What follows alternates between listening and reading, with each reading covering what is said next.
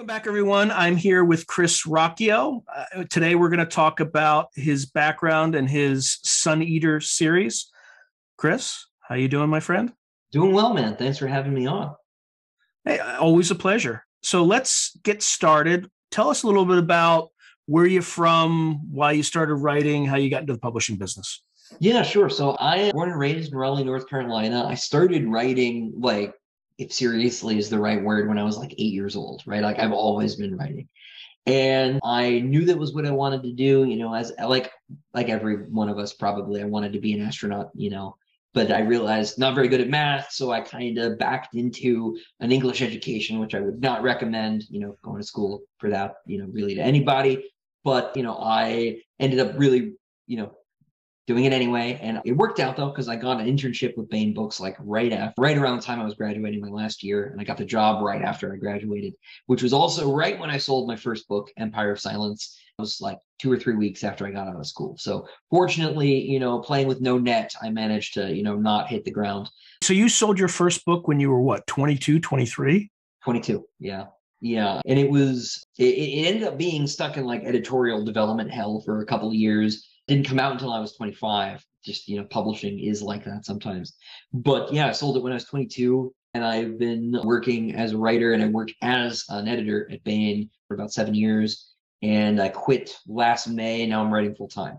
It's been fun, but it's about, as far as the writing stuff was concerned, it was about as like archetypal a writing journey as anybody, right? I had access to like the CIFLA directory with all the agents because I was working at the office, but that only just saved me Googling time, right? I went and got an agent the traditional way. I managed to get one about 2 months before I graduated. And so publishing shuts down completely in December. So we kind of just wait until January, then we'll start selling the book. And it went pretty quickly. And I've been with Daw Books, who are, part of Penguin Random House ever since. And I've led this weird double life in publishing for a long time. Even some conventions that have two badges, one for the editorial stuff and one for being an author. And depending on which door I needed to get through, I'd swap them out. But, like I say, that sort of double life is resolved. And now it's, all writer all the time. Actually, just finished my last anthology for Baen, World's Long Lost, which you're in. So, that was my last sort of hurrah as an editor. So I do want to talk about that, but let's put that toward the end. So when you first got your contract, I guess you're 22 years old. Did you write any short stories prior to that? Like, did you go through that like submitting hell that a lot of other writers go through, or did you just go straight to novels? And I went really straight to the novel. Short stories, I wrote a couple for classes when I was in college, right? Because I foolishly went for the creative writing minor, right? So I'd done a little bit in that department. I think I might have tried to sell a couple of them. So I got the 20-minute Clark's World rejection, right? And so fast on that turnaround. It's amazing. I actually think that's a mercy for most people because you don't have to sit there and wait. You just get I'd rather get a quick rejection than a long rejection. Than wait. Yeah, but yeah. I did, everyone's heard the story about Stephen King, stapling his rejections to his wall, right? I was like, that sounds biblical and I should do that. And after about 20 or so rejection letters getting pinned up from agents for the novel, I was like, these have to come down. This is depressing. And I think I went through 51 rejections trying to get an agent for the novel. So it's not like I haven't played that game. It was just for the longer format. And it's not fun, right? Like it is absolutely a mill.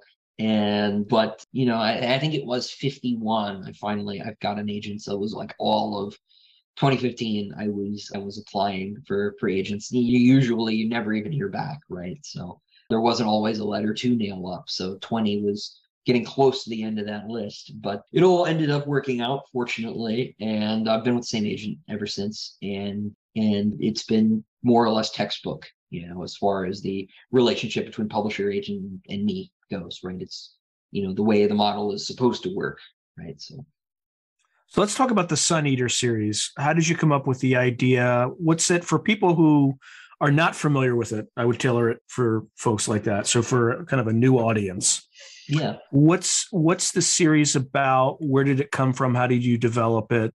And what sorts of things should people look for when they read it? Yeah, so the Sun Eater is a sort of space opera in the tradition of Dune, in the tradition of Star Wars, both of which were things that I was a big fan of growing up, right?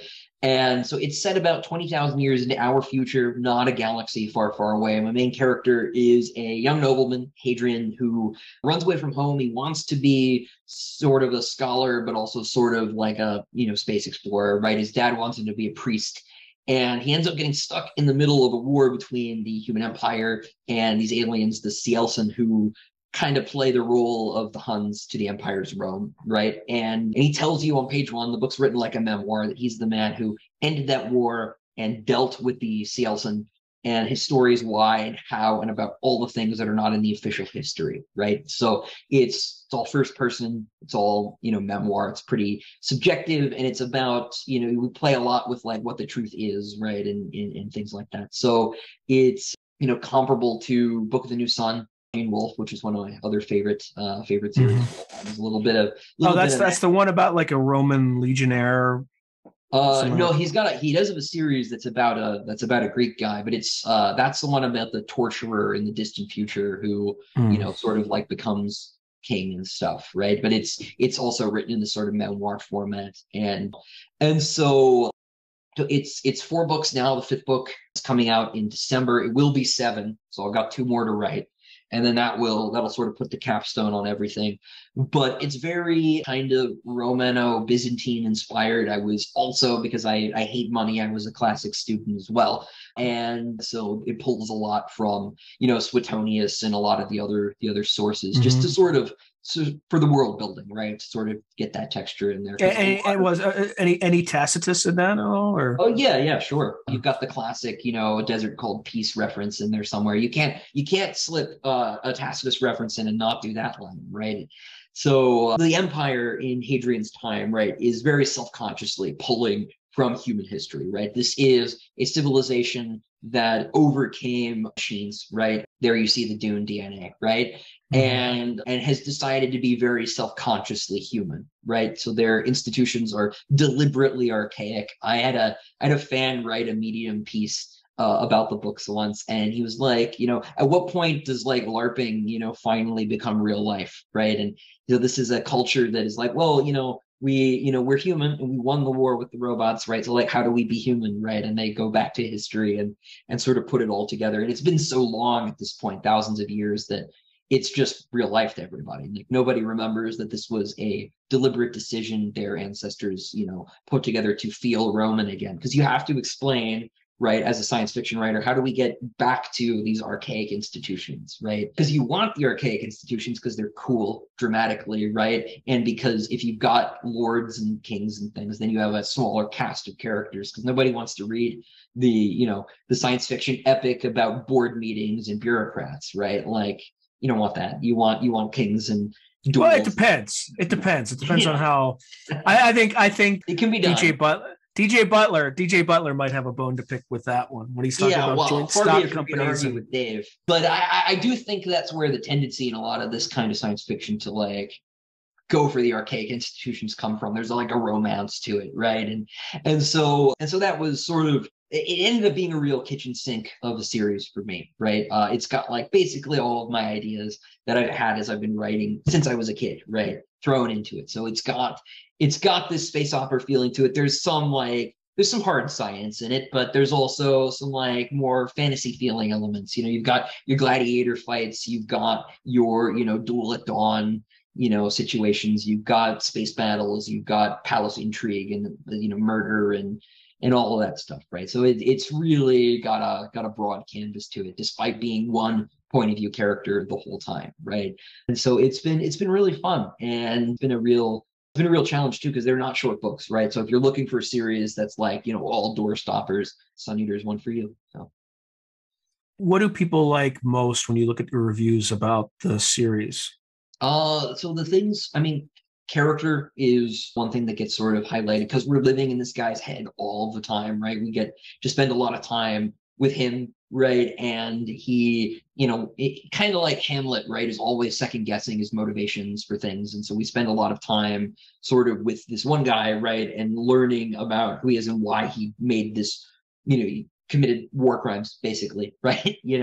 And he's not the sort of person you'd expect to do that, right? So it's a pretty serious, psychological study, right? In addition to being the sort of, dark and swashbuckling, sort of galaxy spanning, adventure story. And so there's that. People do single out my prose, right? Which is really nice, right? Because I like to think that I'm good at it, right? And so to have people compliment you, that is really flattering. But I do have a bit more of an old school sort of literary style, right? I grew up reading Tolkien, and so my writing sort of tends in that more archaic direction, because Tolkien's writing style was dated even when he wrote, right, in the 50s and 40s, right? It was deliberately pretty old school because he grew up reading like Haggard and stuff, and so there's a bit of that gets brought out. But I also, people will talk to about how, like, I've got characters that have conflicting worldviews, right? And I really look at those conflicting worldviews and how they might not have a resolution. They may not be able to agree on things, but I try really hard not to give my characters short shrift, right? Even if they have a philosophy that I think is, stupid or even evil, right? I want to make sure, because the characters won't feel that way. And one of the things that makes drama different from polemic, right, is that, like, it's about people, right? It's not about, it should be about people first, right? It can be about ideas, but if you've got a cast of characters, right, they shouldn't, be simpatico on every issue, right? There should be tension, and real life is messy. These things don't get resolved. And that is something that's really important to me as a storyteller, right? Is portraying people, right? And not trying to beat, the reader over their head with, what I think is right, or even what my main character thinks is right, right? You want your main character getting beaten over his head for his beliefs too, right? So there's a lot of conflict, physical and ideological, that I think I like to emphasize. So.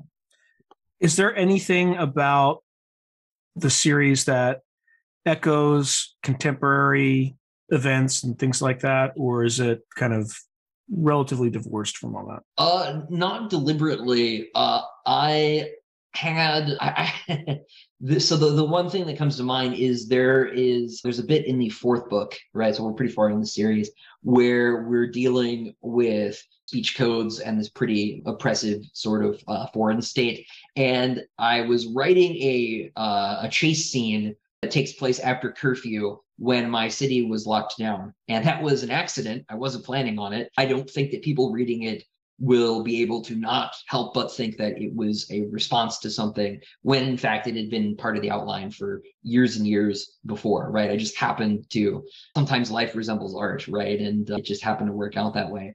But I try not to be a polemicist or something like that. Most of the historical events that will have inspired this stuff are 2,000 years old, right? There's, echoes of these sort of like Hunnic migrations that menaced Rome in the general setup here with the aliens invading, because the aliens are migratory. They don't have home planets of their own, right? They just travel in these big fleets. And that's kind of comparable to like the way that, the Huns or the Sarmatians or whoever would act when they came into Rome, right? They would, just swoop in through Germania off the steppes, and they didn't settle down. They just wanted to take stuff and push their herds around. So most of the historical reference are going to be a lot older than that. It's not going to be about stuff that happened in the last couple of years, because I think that kind of, I don't think that human situations change that much. So there's a universality to problems, right? That people can relate to. So you don't need to pull from something that's like in the news cycle.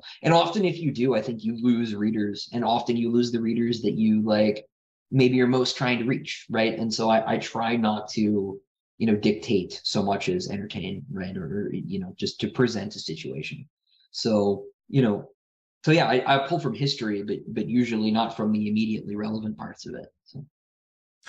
Now, in addition to your Sun Eater series, you've also produced several anthologies. Let's talk through some of them. What was the first one you did? And then you have one that's coming out, first one, and then everything in between. And then you have one coming out in December that you should talk about. So the first one I did was a book called Star Destroyers with Tony Daniel, who used to be senior editor at Baen. He's since moved on. And it was sort of the classic like Baen books sort of short story collection. It was about large naval engagements. That was basically, I think the tagline for the book is big ships blowing things up. which was Tony's copy. I did not write that. And and it was just that, right? It was about space battles, more or less, right? And so I got to do that because I had been an intern and I was an unpaid intern. So they thought, hey, you've stuck it out for a year now, you've done good work. Why don't we at least put you on a book, right? So we can get you some money, right? And you can write a story too, so you'll get paid twice. And so that was it ended up not coming out until after I was on the payroll. So it was a little bit moot, but we had in-house editors making anthologies anyway, so it was still a good fit. And so Tony and I did that. It was all original stories, and it was pretty much all Baen Books authors. We weren't going out and really trying to find new talent or anything. It was all in-house. So we got like David Drake did a story, Jody Lanai, a lot of just regular Baen mainstays. But the actual first bit of my work that was published was in that anthology. It came out about 3 months before Empire of Silence did. And it's a story called Not Made for Us, which is set in the Sun Eater universe. It's just about a grunt, right, a legionary, and in his first engagement with these aliens. So I get to do the ground's eye, view of the war, because it's usually Hadrian himself is really, up with the movers and shakers, and he isn't down in the trenches that much. And so being able to look at the war from a different perspective, right, and to look at the aliens, head on, as opposed to on the more strategic level, was a nice change.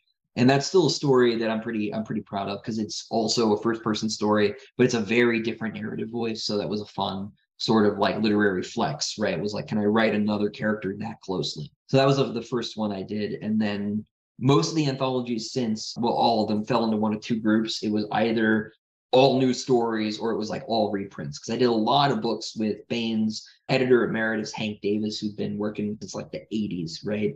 And he would go through and collect stories from the 30s, 40s, 50s that all fit a theme.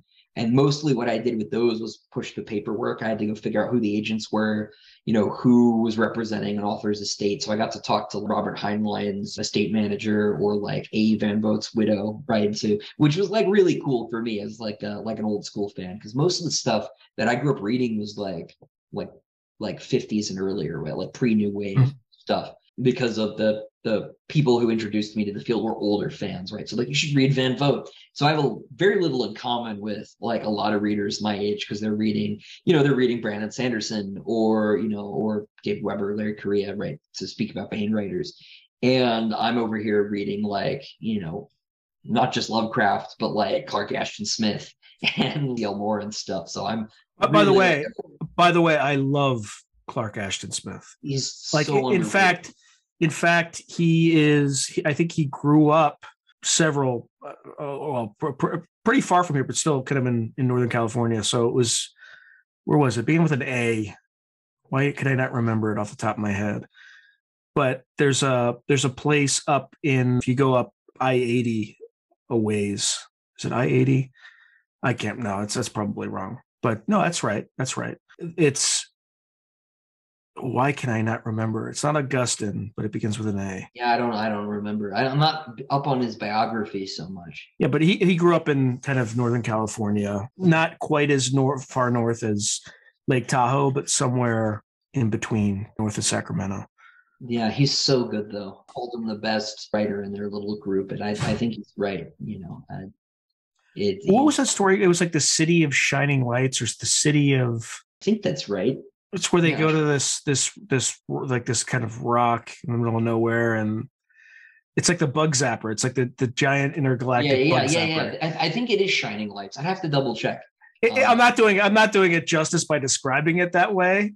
It's just the way it's written. It's just the sense of wonder. I usually tell people if they really like Lovecraft and they've read all of Lovecraft, just go read Smith, because it's more the same as selling it short, because like he kind of like co-created that whole sort of subgenre, right? And like, I mean, Lovecraft name checks him in Mountains of Madness, right? He says like, this stuff we're seeing is like something out of a Clark Ashton Smith painting, right? In Mountains of Madness, right? So like he's a real guy. That wasn't something like Lovecraft made up, right? But he's so good. Well, he's got another short story. It's like the Tombs of Yoh-Vombis or something like that.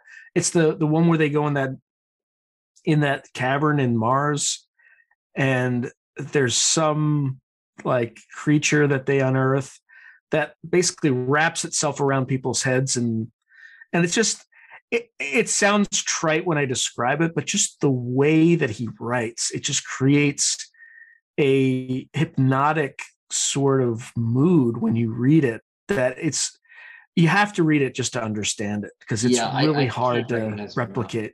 Recommend him enough. He's so good. There's so many writers from that period that just don't get read anymore. Like even like C.L. Lord and Henry Kuttner were like huge in their day, right? And like nobody reads them, right? And C.L. Moore's another one. She's great, right? Like if you like your cosmic horror stuff, So that was, I grew up reading a lot of that stuff. I can't remember. Yeah, particularly for cosmic horror, like he is a must read for anything cosmic horror. If you're reading cosmic horror and you haven't read Clark Ashton Smith, you're not you're not doing it right. Like it's about as bad as not reading Lovecraft, right? It's just not. It's required reading. It really is. Yeah, I mean, he almost took it to like an art. He kind of took what H.P. Lovecraft did and just really elevated it in such a way. I think he's a finer writer, right? I mean, Lovecraft gets dinged for his prose usually. I don't think that's so much the problem. I think the problem with Lovecraft, right, is just that he doesn't trust his readers very far. He feels the need to like explain everything all the time. And Smith is a lot more measured in doing that. I think I enjoy his stories more. Right. That's not, I don't mean that as a criticism of Lovecraft either, right? He's Lovecraft, right? But I think Ashton Smith is the better writer. By the way, it's Auburn, California. I looked it up. There we go.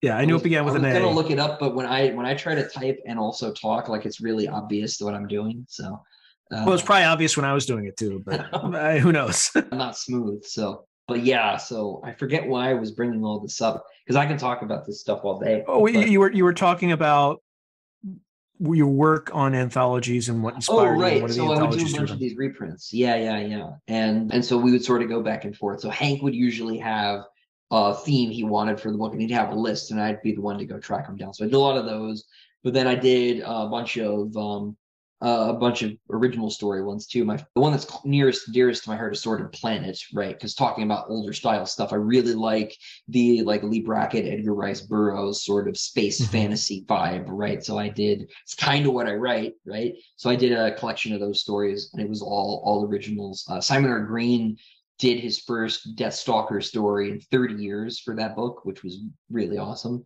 That he would, pull the series out of mothballs to add a story to the collection is really, really cool. And those are fun. They're kind of a parody of the genre, but it's when you write an anthology, edit an anthology, you want like a pretty wide variety of tone and things. So getting the kind of jokey thing, and especially to get it from this sort of like, old school kind of legendary series was really cool. But then the last book, right, Worlds Long Lost, it's out in December. It's, speaking of Lovecraft, it's cosmic horror, sort of xenoarchaeology stories. They're not all cosmic horror. Some of them are closer to the archaeology end. We got kind of a broad spread on it. But your story for that was pretty cosmic horror outright, right? And so was mine, was sort of right in the middle, right? But we had some that were just about finding old alien artifacts in space, right? And what are they? And we had a pretty good spread of writers on that one. Adam Oyebanji, who's got his first book coming out I think it's his first book. I don't want to misspeak.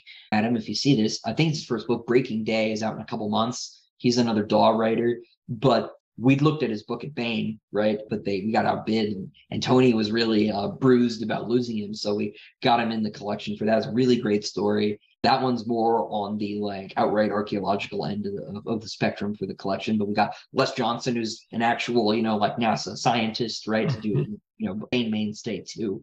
Did a story for the collection. I'm really happy how it's come out. I just turned it in last week, actually. So it's off to the copy editor. Really? Like, yeah. I think I turned my story in like last year.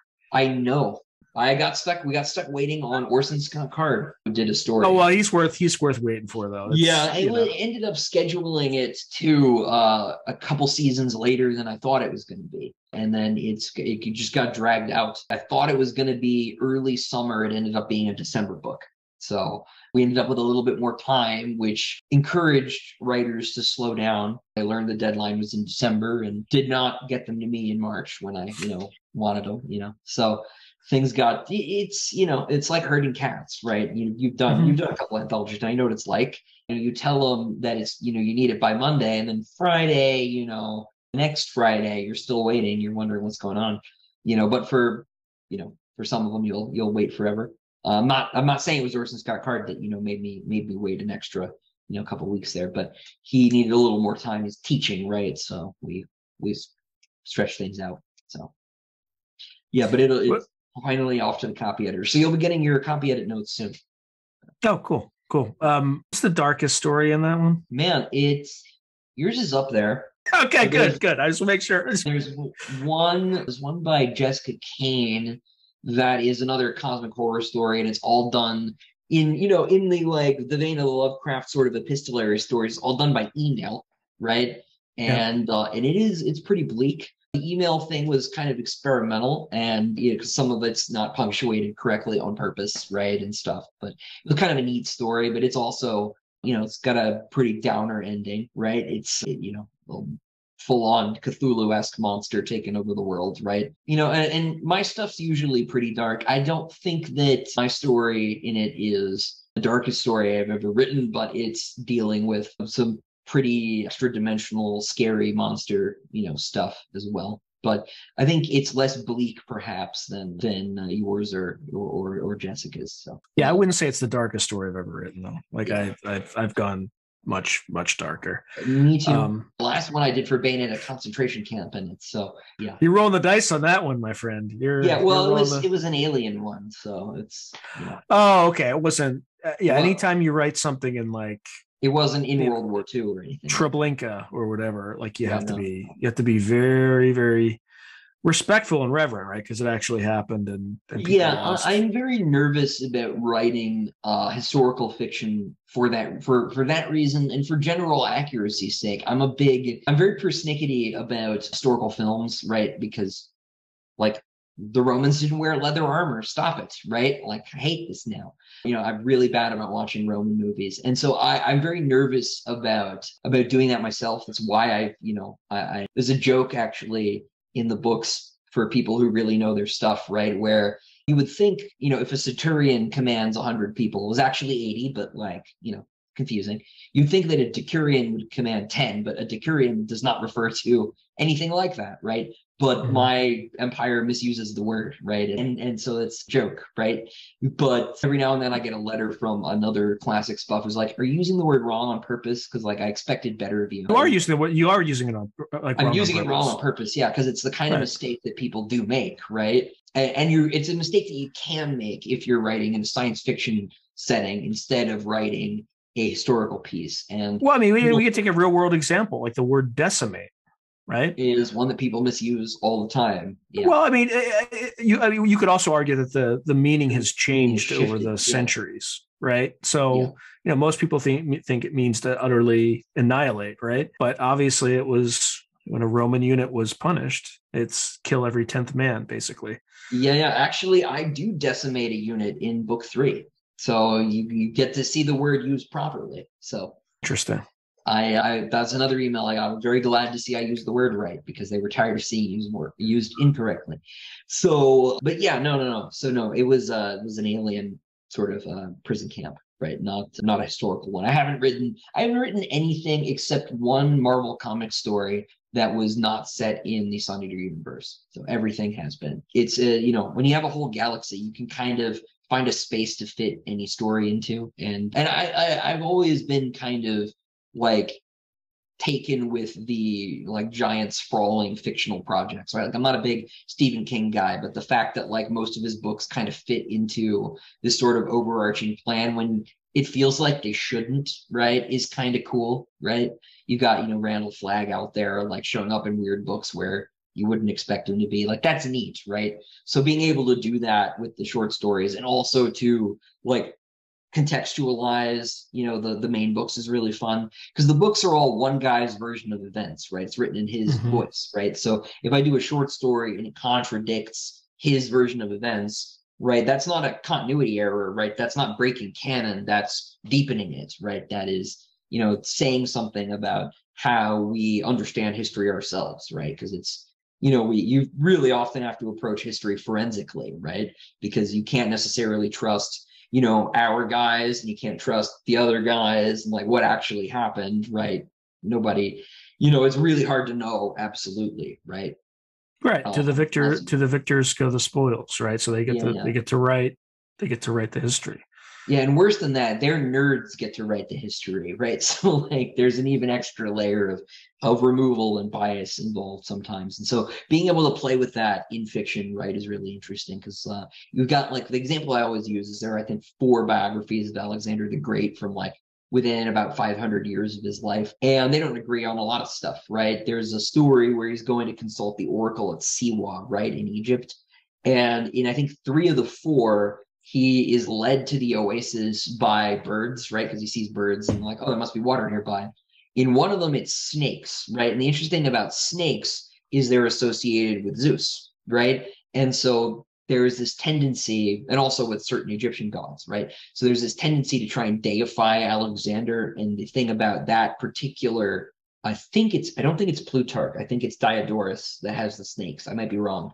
It's been a long time, but the point is, right, is that they're trying to lean into this idea of Alexander as like demigod, right? Because he's supposed to be, a child of Zeus according to his own like myth making, right? Philip wasn't really his dad. Even like there are even parts where he tells the Egyptians that like, really, my dad was your old pharaoh who's dead now, right? I'm actually the legitimate heir. And so being able to tell all of those different stories, one story to the Greeks, one story to the Egyptians, tells you a lot more about Alexander than reading any one of those biographies. And being able to play, even in a small way, with that kind of idea in storytelling by using the short stories that I've been writing has been really fun. And so being able to do these anthologies for Baen has provided me with a lot of like weird story prompts that I might not have gotten to write otherwise. Like I might not have written an archaeology story, but having the excuse to do that let me take the universe in a direction I might not have gotten to do that otherwise, or at least wouldn't have done it as soon, right? So that's been really fun. Would you consider yourself a plotter or a pantser? I outlined very, very thoroughly. I wrote the first book off the cuff because I didn't have a due date. I think it took me about 3 years to write Empire of Silence. But the thing about getting a contract is they expect you to deliver books unless you're certain writers. And so, you have to turn the second book in. And every writer I interview digs, like throws in that dig, and we all know exactly which author we're talking about. Yeah, I can think of a couple, but there's another one too that it has to come up because it's hurting other writers, right? That's the thing, right? Like, do they owe readers anything? Yes, I think, but like every time I go to a convention, I lose like 1 in 3 sales to readers who tell me they don't want to buy anything until it's done, right? And I don't blame them, right? I don't blame them, and I'm doing fine. But there are writers who sell a lot fewer copies than I do who are really hurt by that, right? And that sucks, right? It really sucks for those writers. I mean, it still sucks for all of us, I think, because it's had an it's really damaged reader trust.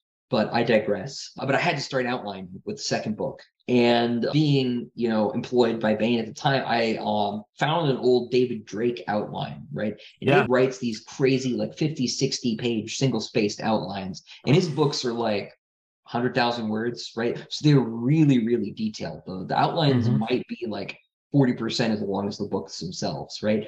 And so I was like, well, if it works for Dave, maybe I should try it, right? And so I really only looked over the outline for like 5 minutes just to get a sense of how he was structuring these things. And I have outlined about as thoroughly ever since. My outlines are about the same length, but my books are longer, so they're not quite as comprehensive as Dave's are. But I've outlined even my short stories since then, and I find that doing that is like pre-drafting, right? Even if I don't really look at the outline again, I already know what the chapter is for because I've written a 2-page version of the chapter. And that means I'm less likely to throw out the 20-page version, right? So I find that my revising has gotten a lot less messy. It's also been a lot less intensive.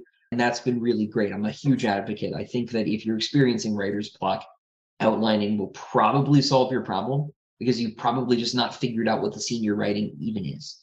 Now, that's not true of everybody. I know some people don't need them, right? And that's cool. But I find in talking to people who are trying to write that usually their problem would be solved just by outlining. I totally agree with you. I know exactly what outline you're talking about because I started to experiment with that in January. So I put together, not quite as extensive, but like a 10,000 word outline. And, I'm 6 months into it, probably 25 chapters out of 40 written. Now, I haven't been writing every day. Like I've been writing maybe, 2,000 words every week or every other week. So it's not fast.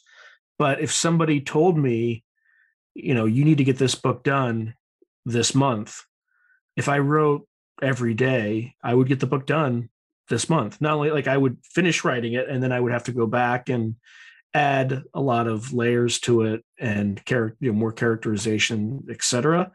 Because the other issue too is for me at least, I've written a ton of short stories. So I'm a very parsimonious writer, and because I've had to be.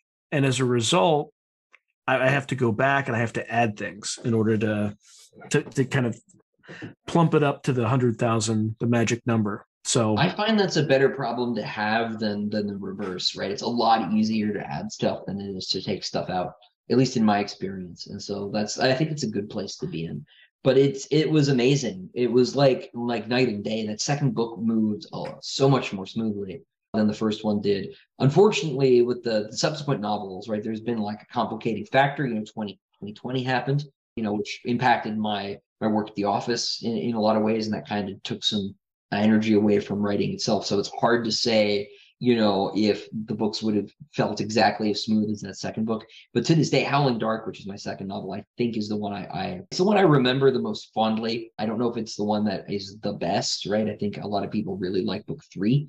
But book 2 holds a special place in my heart because I feel like it's the one where I really became a writer, at least in a professional sense, because I had to take it more seriously and more occupationally than I did. The first book was really a hobby piece, right? Because I wasn't expected to deliver it in any sort of time frame, and I was writing when I was 18, 19, right? So you have an infinite amount of time when you're 18. I feel, a lot more hurried, 10 years later. I really want to keep writing as much as I can now, which is a different sort of psychology to be in. But yeah, so the outlining is crucial for me, crucial. So if folks wanted to check out your work, where's the best place to find you and your books? So the books are available wherever books are sold, if that's Amazon, Barnes & Noble, your local store, whatever. My website is sollanempire.com, SOLLAN Empire. It'll be down in the links. Thank you, sir. I've also got a YouTube channel, which is Sun Eater. I couldn't get suneater.com, unfortunately, but I do live streams pretty regularly, answer questions from readers about the books, about writing. Got guests on intermittently to talk about publishing, about literature, things like that, right? Try to keep it pretty close to the books. So those are usually the best places to go. I have been known. I used to have a Twitter. I don't anymore. I've got a Facebook page, which maybe get a link in the description too if you want to keep up with things. But the website's got my newsletter. That's really the best place to go. So between that and the YouTube channel. All right. Well, thank you, my friend. It is always a pleasure talking to you, and hopefully I'll see more of you in the future. Yeah, likewise. Thanks for having me on. Thank you, my friend. If you enjoyed this video, hit like and subscribe, and I'll see you next time.